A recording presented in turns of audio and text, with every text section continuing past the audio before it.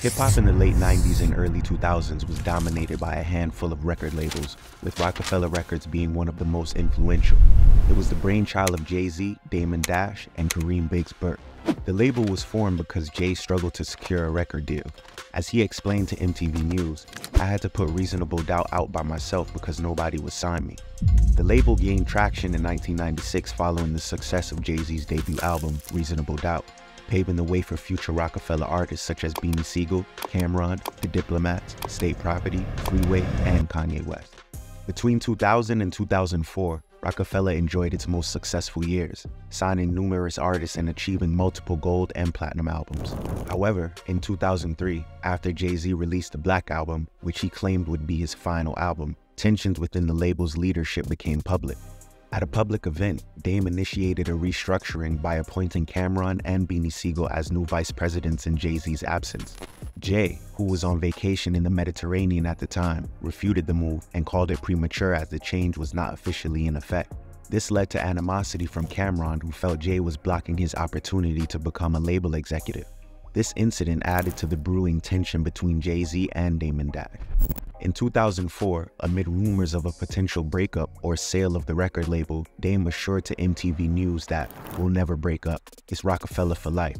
I would never pass the torch or leave any of my artists. I look at them like my family, almost like my children. I would never leave them with anybody else. Who else could run Roc-A-Fella but me?" In that same year, Roc-A-Fella's ownership was fully transferred to Island Def Jam Music Group after a deal was struck.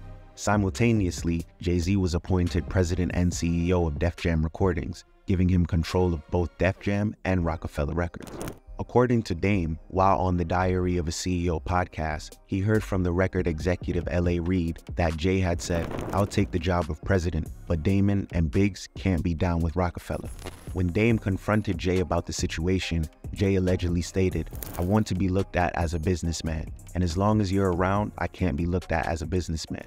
In the same meeting, Jay supposedly offered to return control of Roc-A-Fella to Dame and Biggs in exchange for the full ownership of the masters to Reasonable Doubt, a highly significant album for Jay-Z and the rap genre. Ultimately, no agreement was reached, leaving Dame and Biggs without control of the label they co-founded. When Roc-A-Fella split, some artists like Cam'ron, Beanie Sigel, and MOP joined Dame and Biggs' new label, Damon Dash Music Group. Others, such as Kanye West and Memphis Bleek, remained with Jay-Z under Roc-A-Fella. This was particularly hurtful for Dame as he had championed Kanye from the beginning, unlike Jay.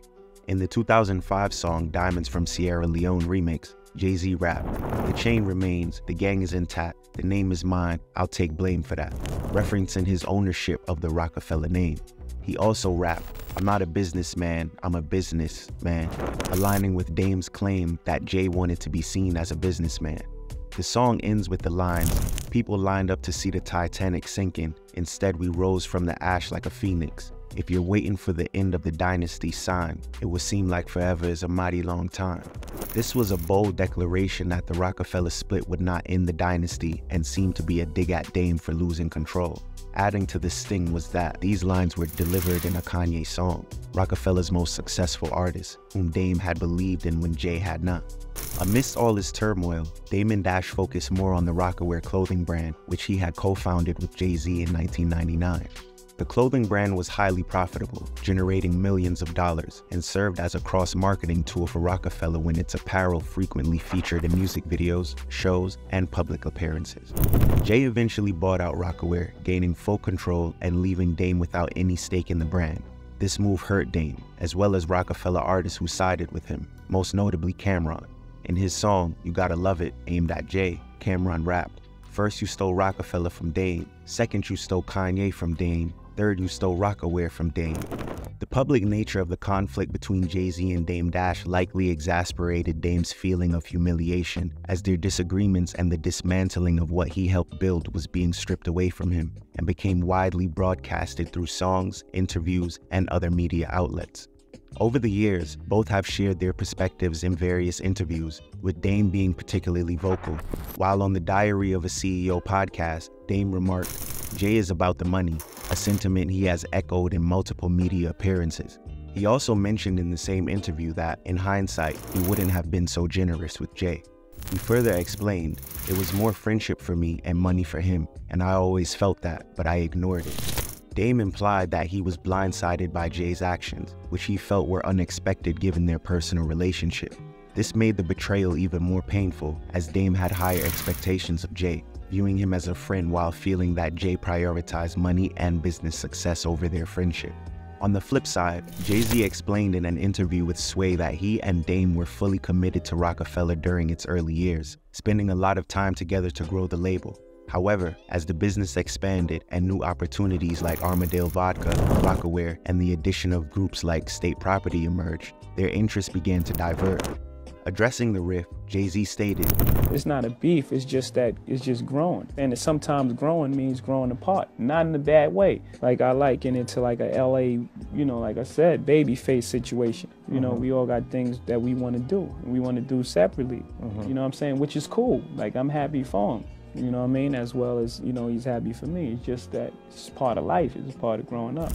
There was a noticeable contrast in how Jay and Dame publicly handled their fallout. Jay remained cool, calm, and collected, often speaking positively about Dame and their shared accomplishments. In contrast, Dame was more outspoken and uninhibited, feeling deeply betrayed and expressing his frustration openly. The situation was exacerbated by Jay's continued success and immense wealth, which grew to hundreds of millions, while Dame and Dash Music Group struggled and eventually folded due to lack of commercial success.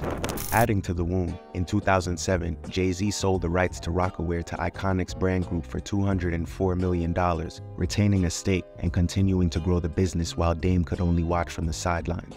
Beanie Sigel, who was a crucial part of Roc-A-Fella, shared his perspective on the situation in an interview with Global Grind TV. He explained that Jay felt it was time to pursue his own path, stating, "It's time for me to go and do my own thing. We've made enough money together."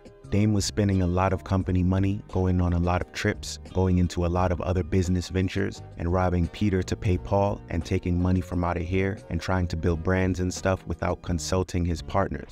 This viewpoint, along with Jay's subsequent success and the empire he built, likely contributed to his decision to take over Roc-A-Fella and its associated brands.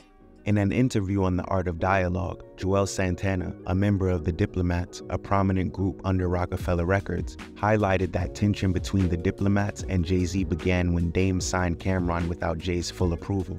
Santana mentioned, "From the start, from Dame signing Cam, I guess without Jay's permission, it wasn't an authorized decision." This statement underscored the discord between Jay-Z and Dame in their approach to business, contributed to the escalating tensions that eventually led to their split. Various people have also spoken out about Dame being difficult to work with due to his outspoken nature and flamboyant personality.